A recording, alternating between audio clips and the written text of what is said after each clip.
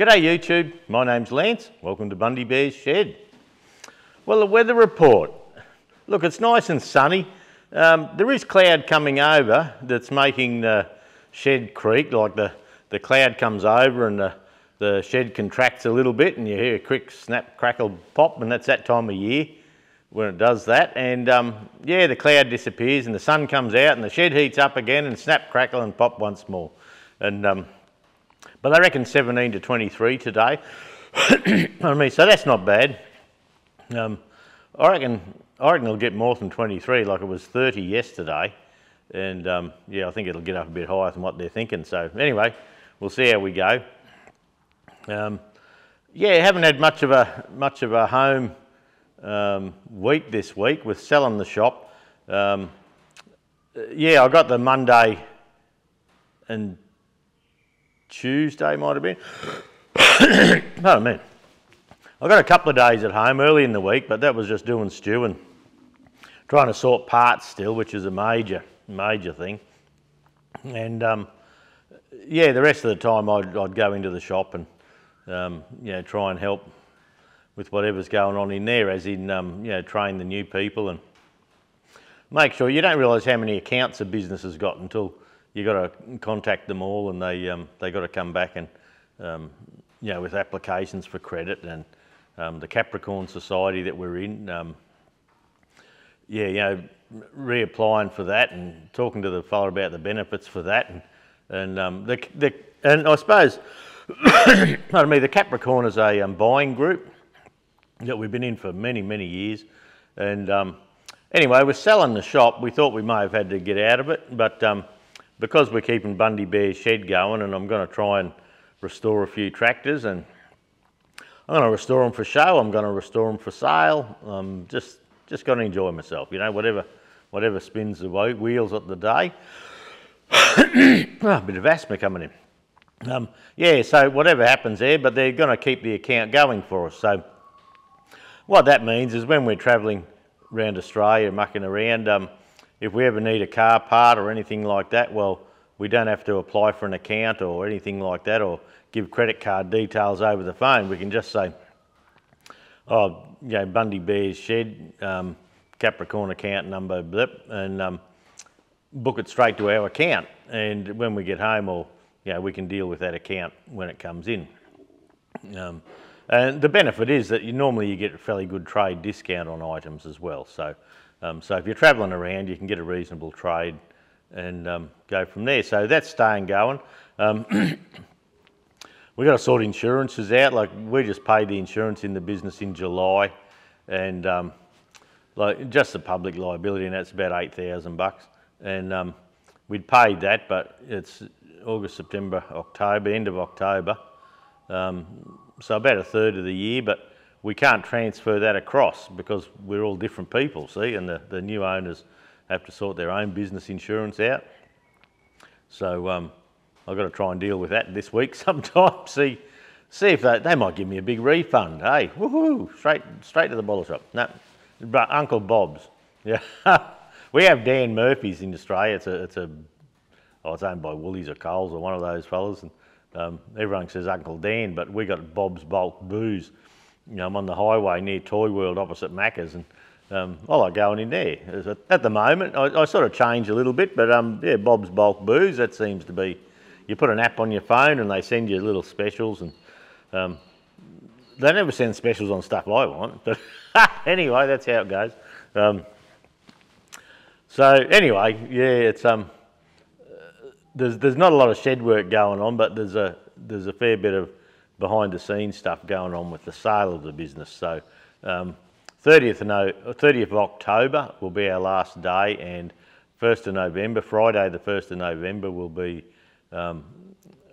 Dean's and his family's new takeover. So they'll be there for one day, and then they can go and fiddle around all weekend if they like. And Judy and I are going to make ourselves available. Like the first day they do the pays, and they're coming in now to see how Judy does the pays, but on the Xero, which is our accounting software, they've got to set theirs up and transfer our accounts, you know, what we thought we needed for the business across into the new one and do the pays. And we've got to get the staff to sign transfers that they're happy for us to keep all their long service in place that Judy and I pay for, and then transfer it to a new ABN holder. And there's some bullshit, a lot of stuff we'd never thought of. But anyway, we just got to soldier through and work along, and yeah, there's light at the end of the tunnel. So some of the stuff I do at home here for the business, which is making the petrol Ferguson governor rods, you know, the balls and all that, you can't buy them, so I make them here. I've made a couple of the secret tubes inside the 23C head. Now look, I've never made them for sale. I've always just done a couple for myself, but I've never done a run of them for sale. But Dean, that's bought the business, and his dad's handy, and he's got a lathe and loves machining and things like that by all accounts. And I think I might know him, but I can't remember. Years ago, I reckon I was out there working on their tractor one time. But anyway, perhaps I was, perhaps it might have been his brother. But yeah, he likes machining and yeah, and that sort of stuff. He just loves it. I've got Dean and his dad coming here this afternoon, and we're going to run through what I make here personally, how I go about it.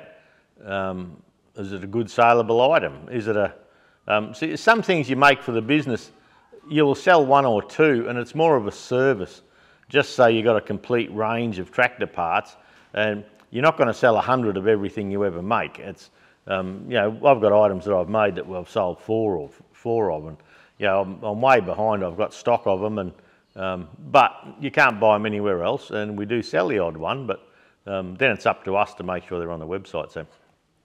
So Dean and his dad are coming out this afternoon for a look. I'm going to try and run them through what I'm doing here, how I do it, yeah, what parts I make that are profitable, what parts I make as a community service more than anything. You do sell them, but you don't make money. If you sold them for what your time was, you'd go backwards. So anyway, doesn't matter. It's all part of the package. Hopefully, if someone's buying 10 or a dozen parts off you, they'll chuck one of them in the basket, and away they'll go. So yeah, that'll be interesting this half. Yeah, sorting that out. I still haven't got the pressure cleaner back together where I had the leaky fuel tank. The fuel tank's fixed. That's the first job this morning, and I'm hoping, I've got a couple of cardboard boxes around the floor here with parts on them. I'm hoping to lift them all up and do the pressure clean out again.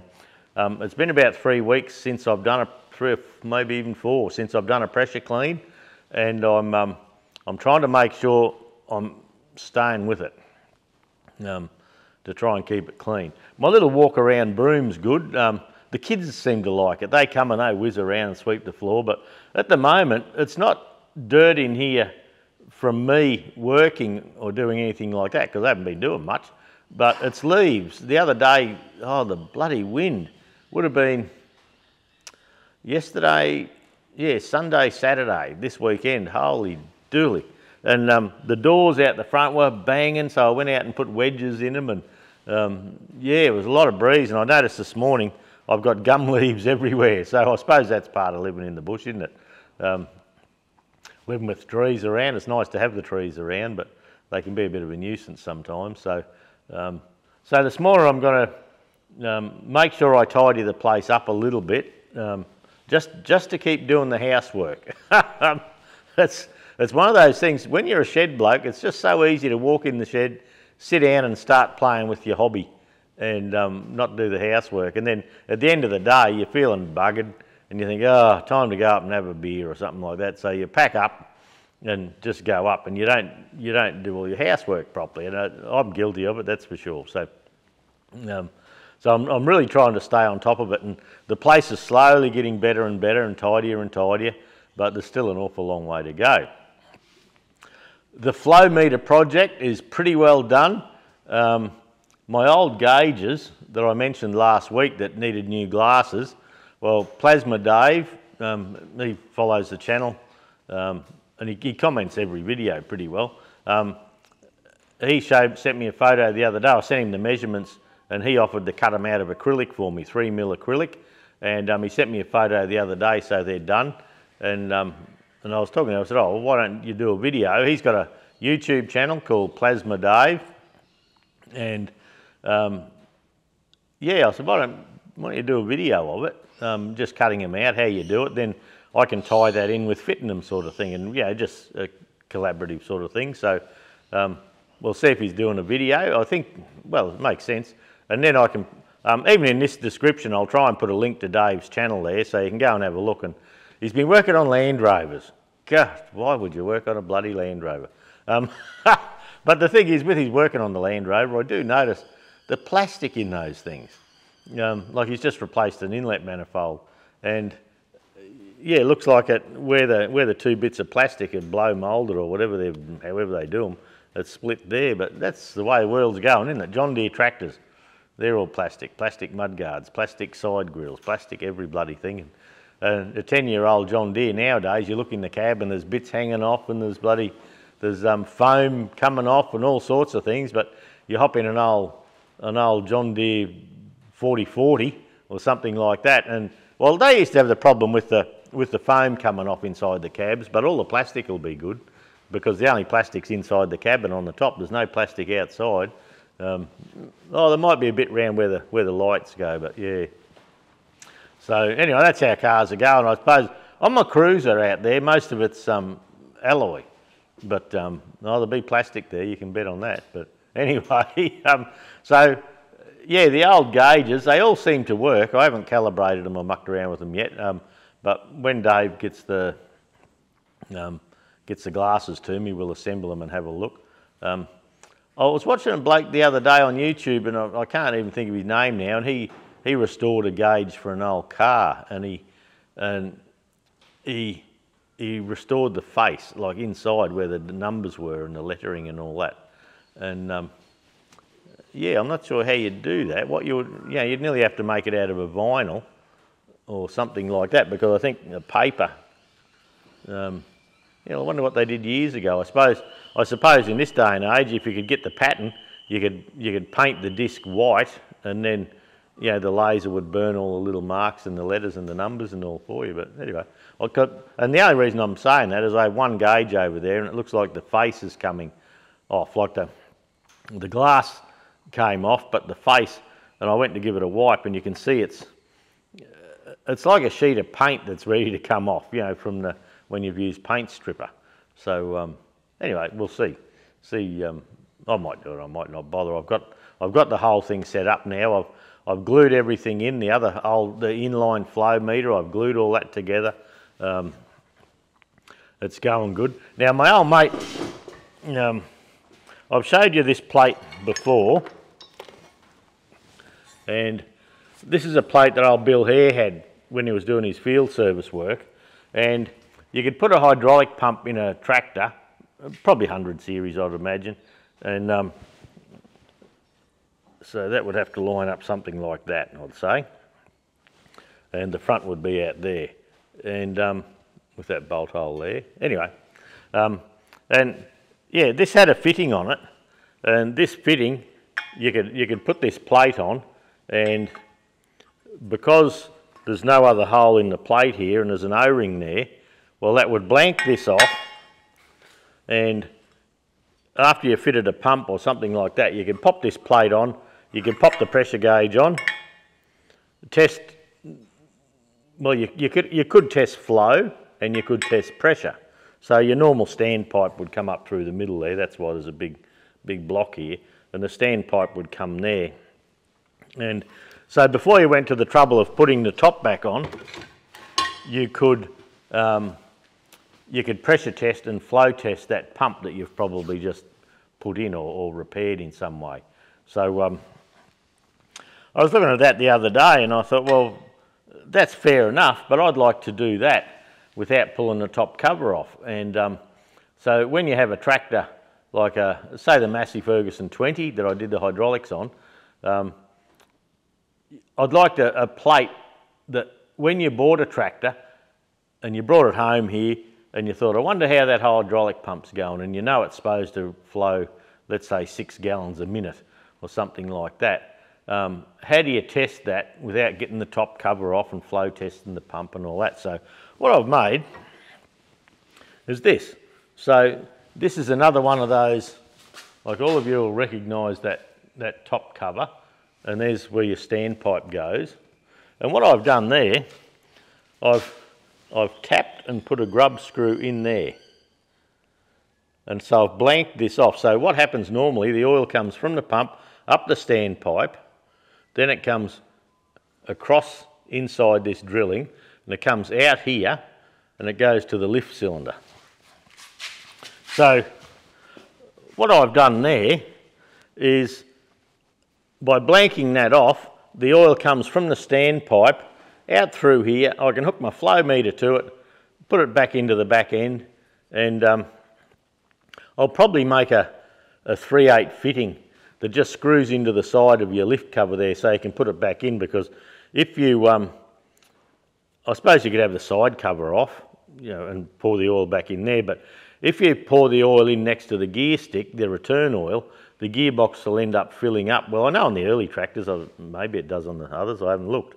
But yeah, if you put it in at the gear stick there, it mightn't get back quick enough, I don't know. But so what I can do with this now is I can buy a tractor, or use, say, the Massey 20 or the 135 or whatever. I can undo the plate, take the standard one off, put this one on, hook the flow meter up, and I can do a couple of things. One, the flow, I can close the flow meter off and let the pressure in the system build, and let it build if it has to be tested at 1,500 pounds per square inch, what flow you have. So I can tell it, if we only got 4 gallons per minute, well, I can tell that the pump's down about 30%, and yeah, it's working, but it's no good. And I can also turn the tap right off, and I can check the relief pressure of the tractor, what the pump relief valve is set at. So, and Bill got me thinking about it. With this here, I always looked at this plate and thought, what a great idea, you know, you can actually test the pump's work and not have to put the lift cover all the way back on. And in the past, all I've done is I've run the tractor with the standpipe in, or, you know, just make sure the pump works and move the valve by hand, but you're putting your fingers in where things are turning and things like that. So this is a great idea. Yeah, the pump will just be in full pump mode, so you can pressure test that before you put the top on. And that got me thinking about doing this one. So this is going to go in the test kit, in the flow meter test kit, and I've got 7/8 JIC there. Because I went to the 1/2-inch hose, I'm dropping to 7/8 JIC with every fitting now, and what's not JIC will be quick release. So yeah, that's just something I come up with just as a quick way of testing the pump pressure. And look, there is other ways of doing it. Don't think it's the only way. On the lift cover of a tractor,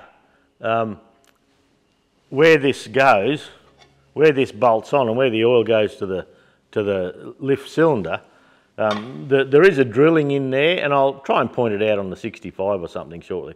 And there's 3/8 BSP plug in there. You could just pull that plug out, screw a fitting in, and do it like that. But I don't know, I chose to do it like this. I just thought, well, you know, I don't know, just how I chose to do it. Yeah. So yeah, I could have, for the flow meter, I could have a BSP male nipple on a JIC, and that would go into the side there. I would still get the pressure readings and all that sort of thing, but these O-rings here, you'd be pressurising those O-rings, which, you know, it's got to have pressure to work anyway.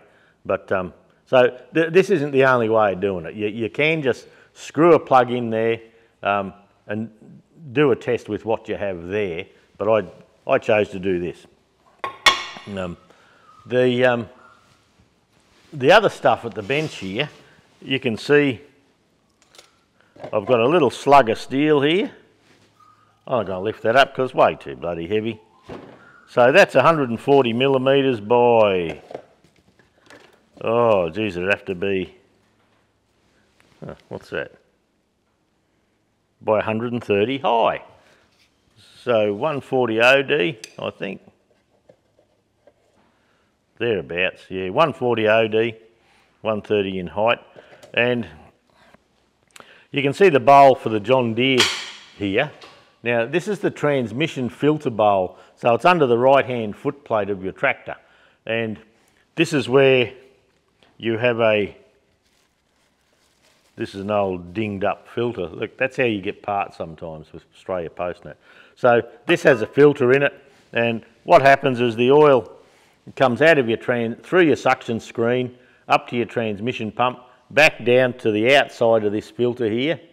Then it goes through the filter, comes inside and goes back to your high-low PDO brake and lube, and the return oil actually goes up as charge pressure to your main front hydraulic pump. Now, when we had the workshop, John Deere were my bread and butter. I sort of knew them inside out.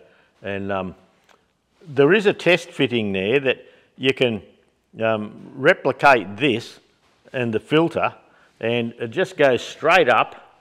And see, on the John Deeres, if that transmission pump's not working, you won't have your high-low will slip, your PDO can slip. There's not enough oil left to go to the front pump, so you go to lift your hydraulics and they get jerky on the way up and things like that. So John Deere had this fitting, and it was just a big round fitting with a step in it to replicate the filter. And on the bottom here, it had a port here and a port near the middle, going in the middle. And what you could do, you could just pop this housing up, put the O-ring on, and flow test your transmission pump. And so you would know right away whether your transmission pump was working well. Then if your transmission pump was working well, then you can check your low system pressure, which is 150 pounds, say, and put a gauge in the side and put your high-low on, high-low off, PDO on, PDO off, and things like that. So when I sold the business years ago, I sold that fitting with it. Well, I have a 20-30 in pieces, I have a 16-40, and while I'm working on the flow meter, I've always had this bit of steel there to make one. So I've drawn up a little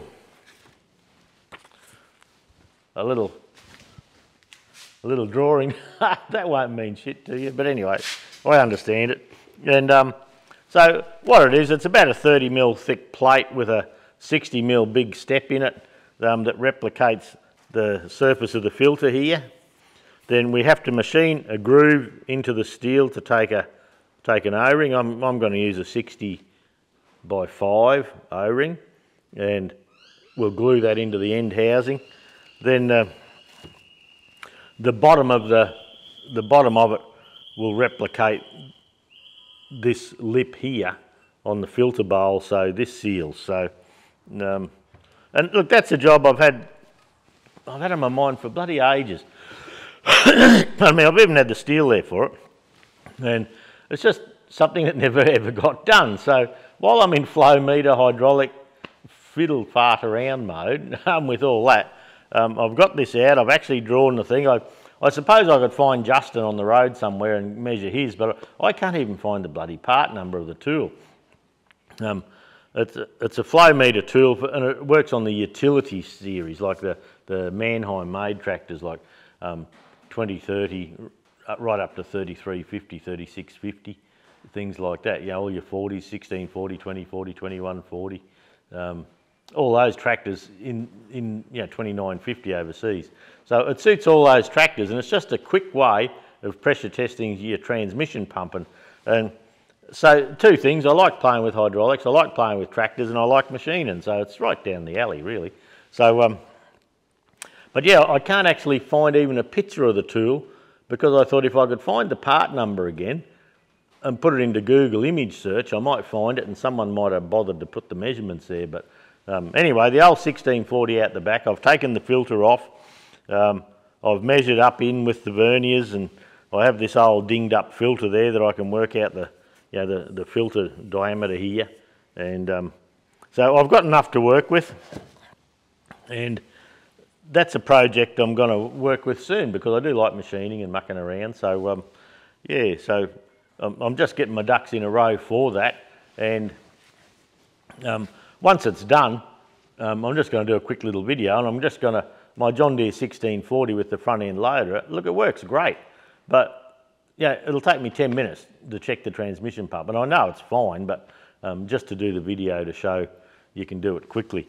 I worked for a company years ago, and they had a filter bowl like this, and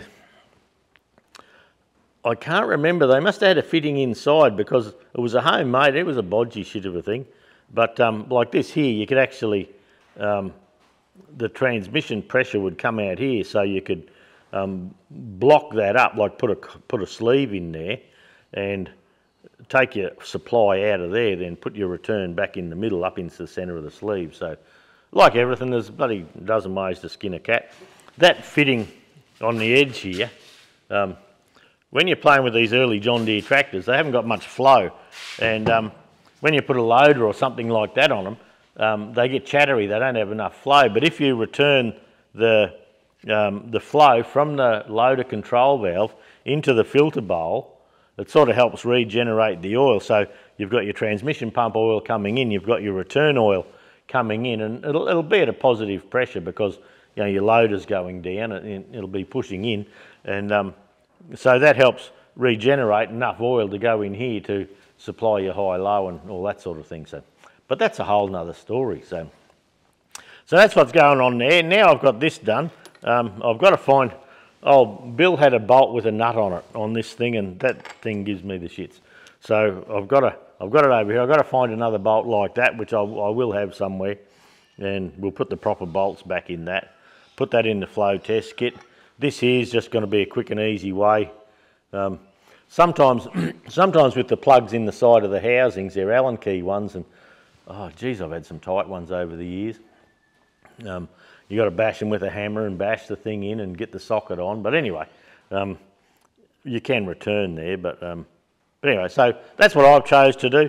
It's not 100% necessary. Like I say, there is other ways of doing it, but that's going to go in the flow test kit. And yeah, I better start cleaning up for the day. So I've got to tidy up. Yeah, like I say, the floor's a mess, and I do want to pressure clean every month if I can.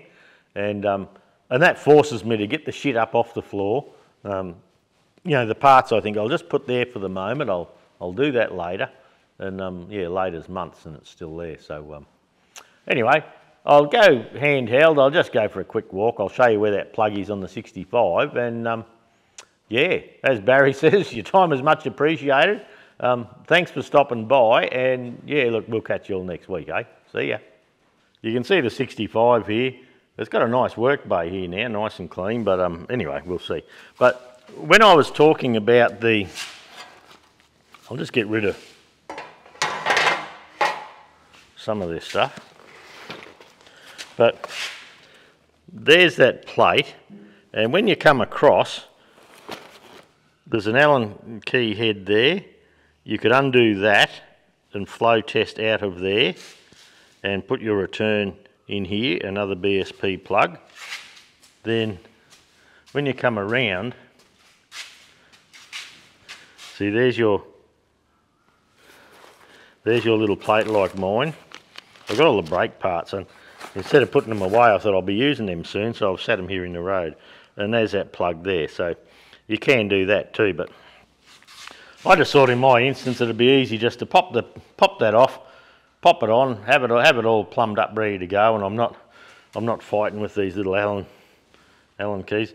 If the tractor's had a bit of work on it over the years, like the quickest way just to do a pressure test on these tractors is just screw that in, or take that out, put a fitting there with a gauge on it, and just pull it up the constant pump, and she'll rattle and bang, and that'll give you a reading. But and look, I think I do have a gauge fitting like that, but I just thought, pardon me, I just thought I'd go this other way just for, I don't know, just because I felt like it. Yeah. You can see all the leaves and things on the floor here, and that's just like we swept the floor probably midweek. So anyway, it's not looking too bad. The flow meter's over here now, all done. This second little flow meter's all glued up. I'm yet to calibrate it and see. and that's where the yellow plate and the new test fitting will go. I just thought it'd be a simple thing. I can just pop that little plate on and away we go. I've been over here, look at the leaves down through here. So I've been over here with this water pump. It was probably a bit bright. That's a Sparex water pump, and this is an old Bearco one that I took off my gold tractor. Now I don't reckon this one lasted any more than 40 or 50 hours and the bearings got noisy. But I mean, Ross was here the other day that works for us, and I was giving him some bits and pieces, and we got to looking at these pumps, and you can see how thick the casting is here, and this is the Sparex one. Now this Sparex one, that got returned as a warranty. You can see it's had a leak. So, and this one, I thought this one was just noisy, not leaking, but it looks like it probably was leaking by the look of that. So I'm going to pull both of them apart and just see what the difference is between a Bearco and a Sparex. But just when you look at the castings, look how coarse and gritty and grainy that Bearco one is, and look at the Sparex one, how smooth it is in comparison.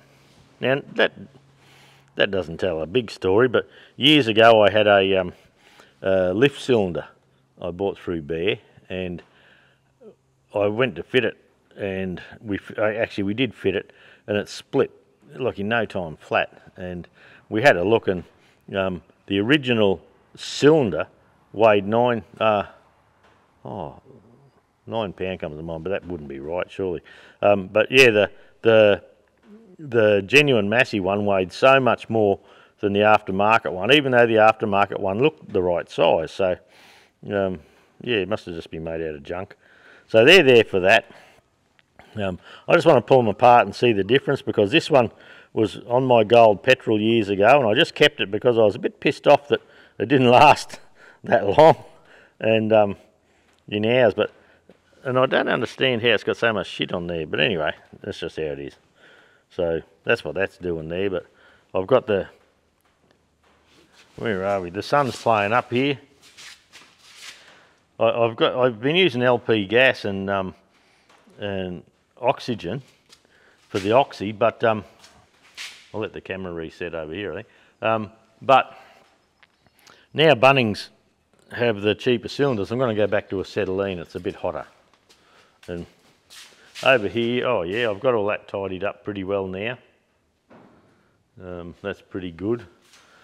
These fittings here, these are all fittings old Bill had, and I've pulled them all apart, and you know, these were like stacks of 5 or 6 over this long, so I've pulled them all apart and I've got the bits I need. See, I'm hunting for these ones, getting all them sorted out, and seeing how we go with that. So I'm nearly finished all that though. I've just put a new handpiece on the bead blaster, so that can go in the scrap. Here's the gauges. Now you can see this gauge here. You can see the top there is very, like it's coming off. And that's a 2,000 pound one, so there's the one I could copy, but I'm not sure how to do that yet. So yeah, Dave's coming. Oh well, Dave's got them cut. He showed me a photo. The fuel tank for the pressure cleaner, it's all sealed up. I've got that ready to go, so that's this morning's job. Get that on, and then I can run through here and clean all this. I've still got a mess over there, and I've got all the hydraulic fittings and all in their proper drawers now, all tagged, all the corks and circlip kits and the big Sparex O-ring kits and all in there now, so that won't be too bad. So anyway, there you go. That's what's going on this week in the shed, and yeah, that's a bit of a closer look at some of that stuff. But anyway, I better stop talking and go and do a bit of work.